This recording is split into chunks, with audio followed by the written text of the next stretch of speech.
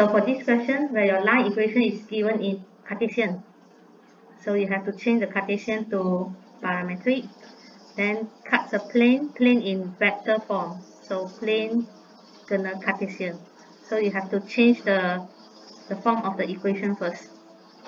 Okay, so what is your parametric here?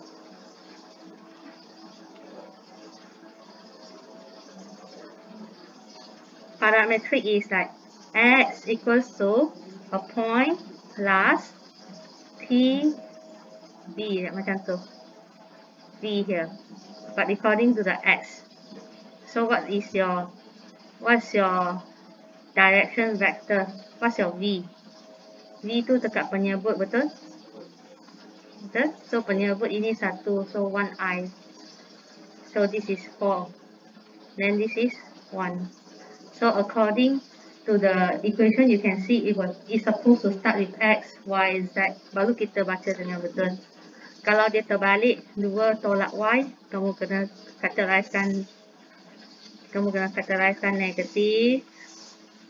Macam ni. Baru dapat baca dengan betul.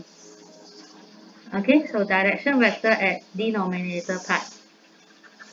So make sure the equation rearranged in correct form first. Then what's your point?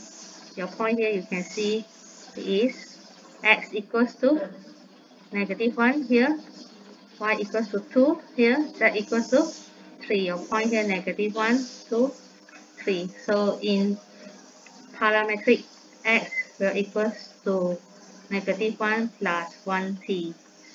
For y, refer the tengah-tengah ni, 0.2 plus 4t.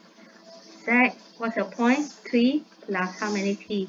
1t. So equation 1 come from parametric form. Come from line equation. So meanwhile for equation 2, it will be our plane equation in Cartesian.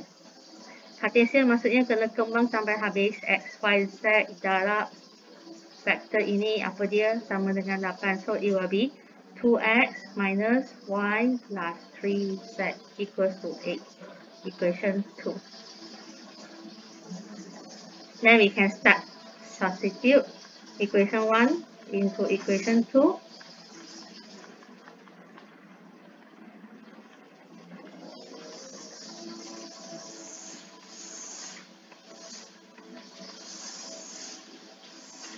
Expand.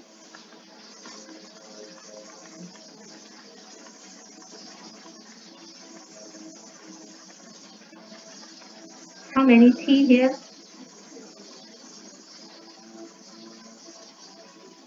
How many t here? Negative 1t only, right? So how many constants?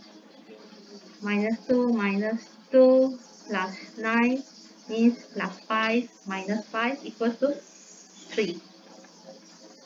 Alright, so this is our step number 3. Substitute. Find out what's your t. Then substitute back into equation 1. Substitute back into plane equation. Find out what is your x, y, z.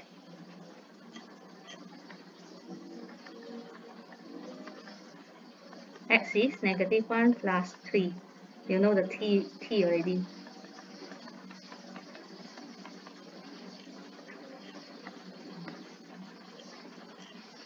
Z. So what's your x coordinate? 2. Y coordinate? 14. Z coordinate? 6. So this is just a value. When you're asking the point, you have to put in the coordinate form in bracket. X, Y, Z.